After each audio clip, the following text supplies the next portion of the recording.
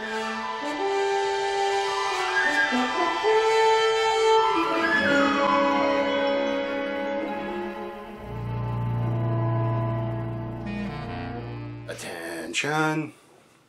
Welcome back everyone, it is Captain Foley and it is time for another Eaglemoss product review. Today we're going to be looking at something I've been waiting for a little while. Glad it finally came. If you watched my January Eaglemoss delivery video, you would have seen it already. But this is one that I've been definitely waiting for. Sadly, I didn't get the magazine for it though. Apparently there's an issue with North American magazines for these, so I didn't get that shipped. I'm still waiting on that from my Eaglemoss representative when it does come in. So I can't look at the magazine with you guys today, but we will be looking at the model and discussing it a little bit. And that of course is the Discoprise, the Discovery Enterprise from last episode of Discovery Season 1 and going to be in Season 2. So let's take a look at this thing. This thing was designed by John Eves, and first thing that should be pointed out is the box. It is not the Discovery box. It's not part of the Discovery series. This is part of the regular Eaglemoss XL series. So it's in a standard XL box. It's got the Star Trek logo on the side there and all the other ones on this end. So no, there's actually no Star Trek Discovery logo on this entire box. It just says Star Trek Discovery right there. So that's a thing that happened. But let's take a look.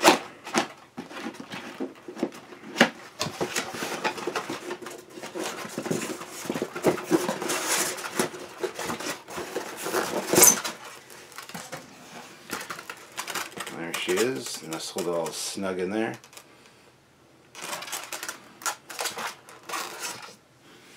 Pull her out. And there it is. The Discovery Enterprise, as designed by John Eves and Scott Snyder. Again, it's a fantastic ship. It's really beautiful. It does capture the feel of the Enterprise. More of a refit style though, because of these struts, but very well done. Got to give them kudos for the amount of work that they put into it and the way they made it look. So there you go. Now I have had this out of the box. I took it out and this one nacelle was bent down funny. I went to readjust it and it popped right out of the socket. So I have since added some crazy glue to each side because the other side was loose as well. So be careful of the engines where they attach to the struts. There's actually like a little bit of a gap there now. But in order to have it straight and lined up with the other one, I needed to do that. So I just used regular CA glue, or as you guys probably know, it was crazy glue.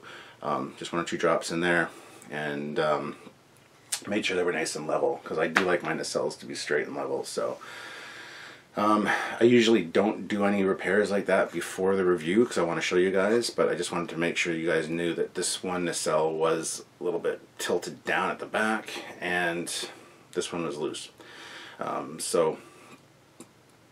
they do pop off really easily. They also go on easily, but they don't fit snugly, so they're very wobbly. That's why I had to glue them. So sometimes, usually I just snug them on and that's good enough, but not with this one, unfortunately. Now, so it's got a much squatter profile than the TOS Enterprise that we all know and love. But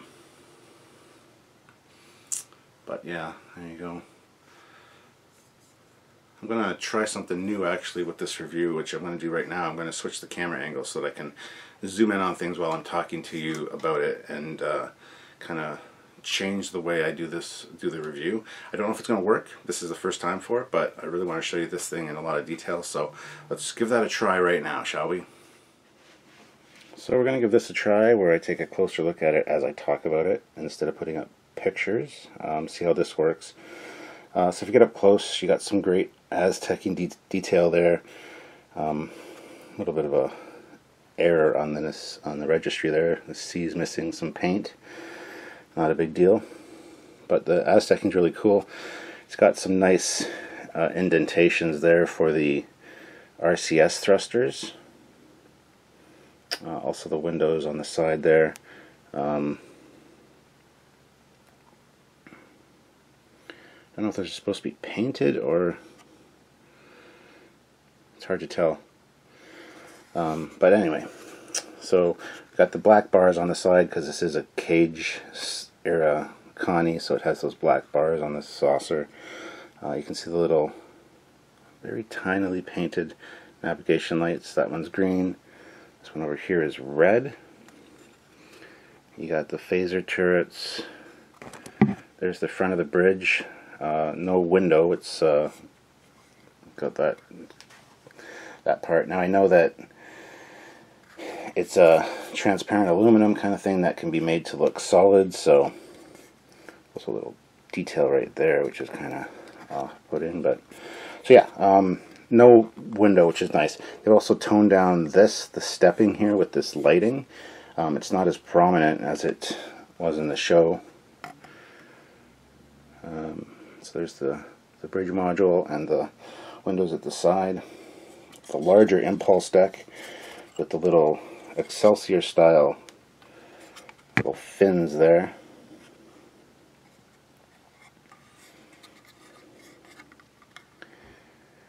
There's the bottom, the registries, the way they're supposed to be, which is cool. You can see the photon torpedo launchers there. The windows look like they are supposed to be painted, so they're indented and the paint is actually misaligned. I do like the addition of the phasers here though, right in the dome. That's actually very, very, very cool. Got the 3 dots at the front. Same kind of style windows as the TOS Enterprise. It's got the cargo door or something there, very similar to the refit. That's an odd paint detail. Not sure what that's all about. And is this supposed to be an airlock? It would work fine if it was, for sure. No issues with that, but it's on both sides. So are those cargo doors. Now let's move into the. Sorry about this, guys. This is a new method that I'm trying, so let's see how this works. There's the impulse deck. You can see the separated impulse engines and the detail in the middle, which is an airlock.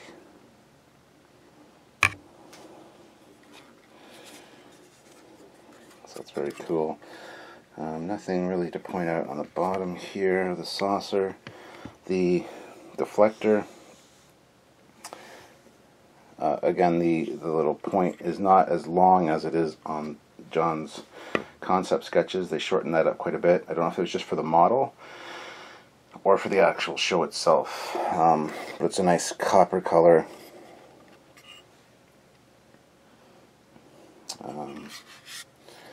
The pennant on the side is really nice, really nicely done.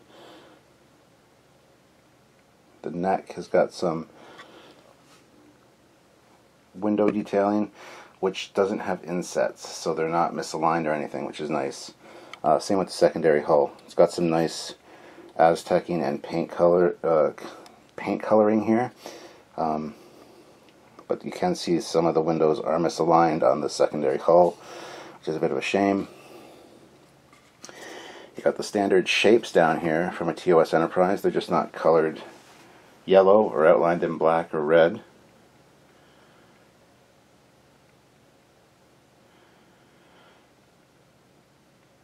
So that's neat. Struts, again, I would have preferred they be straight, but the angled looks nice. Don't get me wrong, I like angled struts, but there you can see where I glued it. The inner part of the strut maintains that kind of TOS vibe with these 4 segments. The choice of the cutout is an odd choice, but there's reasoning behind it, I'm sure. Some great detailing on the top of the secondary hull.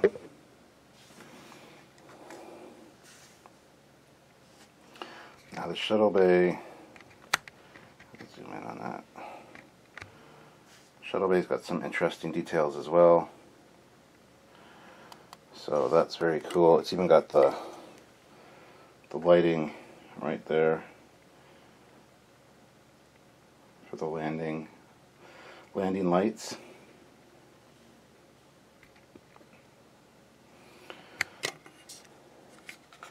The nacelles, both nacelle and caps, they're very similar to the ones they used on the XL TOS Enterprise, which on mine had two different colors. These ones are very similar in color. There's no real differentiation there, so that's nice. Front of the nacelle looks very NX style, but it's a nice tie-in between NX and TOS.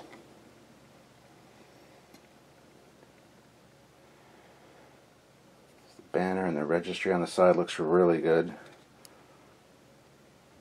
This part is very reminiscent of the JJ Enterprise, the one designed by Ryan Church. The rear of the nacelle kind of has that same kind of vibe to it. I kind of like the addition of the fins on the bottom of the nacelle. It's kind of a neat addition in my opinion. Still maintains the TOS look of the lower part of the forward nacelle with that coloration, that darker gray coloration, which is neat. The rear end caps, compared to the TOS Enterprise, these are very elongated and they fit with the design style.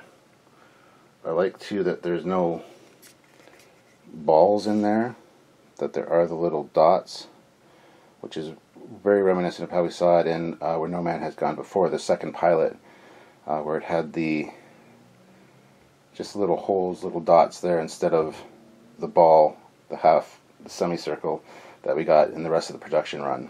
But that's cool that that's tied in there. So yeah, essentially there you have it, guys. The Discoprise, the Discovery Enterprise, from Eaglemoss. Great ship. Perfect remastered Enterprise. Would have been good for the JJ movies. But as far as a prime Enterprise, I have my reservations, but you all know about that. So, even the eyebrows here, the eyebrows are present, they're the right color. They're not as long as the original TOS ones, which is fine with me, but as long as they maintain that look, that's cool. So yeah, there you have it, guys, the Discovery Enterprise. We're just going to throw it on the stand now, do a quick look around of it, and see how this style of review has gone. But anyway, let's go throw it on the stand. Alright guys, so here she is on the stand, looking really good. Does angle up quite a bit, which as you guys know I'm not a huge fan of, but I do understand it for weight distribution and center of gravity, things like that. So it just looks really nice overall. They did a great job on this model. I find it a little odd that it's part of the XL series and not part of the Discovery lineup, with not even Discovery listed on the box. To me that just seems a little bit odd.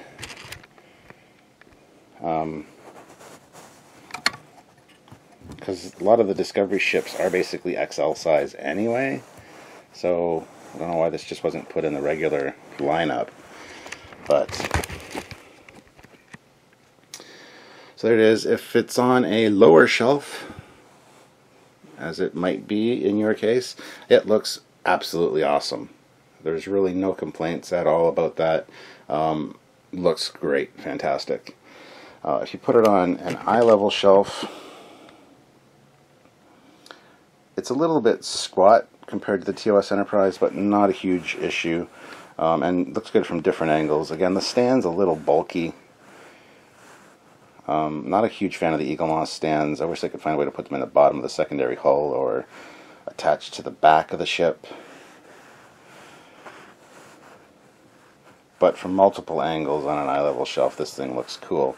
Now let me actually try that with the stand, if I can see if I can. Because a lot of the Enterprises, the other Enterprises, you can kind of do something like that.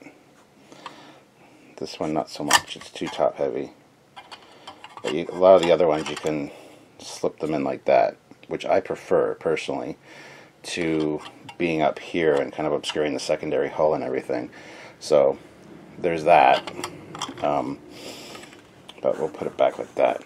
Now if you put this thing on a higher shelf, again, this looks actually great from down low. This is a really nice shaped and proportioned ship for any kind of down low viewing angle. Looks really good. There's its namesake there. But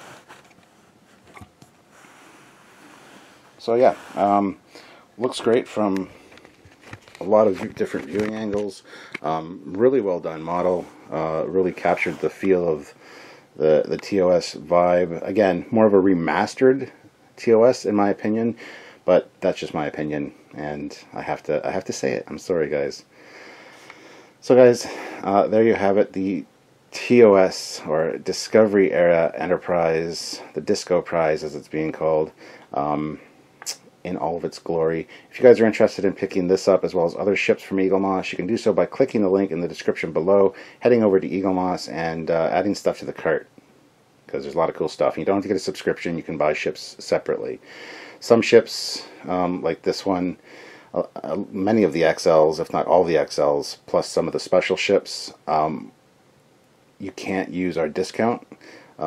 If you do pick up the regular ships, you can use the discount code Trekyards at checkout to save yourself some money, but a lot of these ships, unfortunately, won't be included with that discount code. And the discount code does work in North America as well as Europe and the UK as well. For a while there, it wasn't working in Europe, which was just a mistake on Eaglemoss's part, but that has since been rectified. So guys, go and try and do that. Just use discount code Trekyards at checkout to save yourself some money. So there you have it, guys, the Discovery Prize reviewed. I do not have the magazine yet. I might do another quick review of it when I get the magazine. We will see. But until then, until next time, guys, please, as always, subscribe to the channel and well, the channels, this one and the Captain Foley channel, and don't forget to check out other videos, reviews, whatever, by us, because we got to do a lot of cool stuff here, have a lot of fun, and we want you to join the fun. So see you soon, guys. This is Captain Foley signing off. Bye-bye.